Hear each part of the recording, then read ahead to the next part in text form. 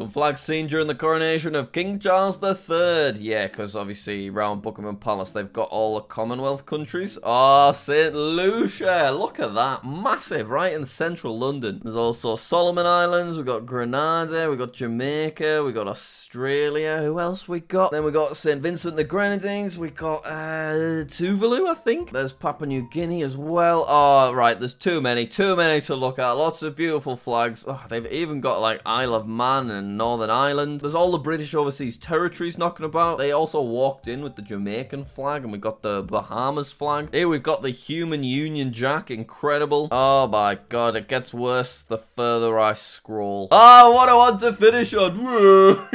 Whole thing is kind of ridiculous, really, isn't it?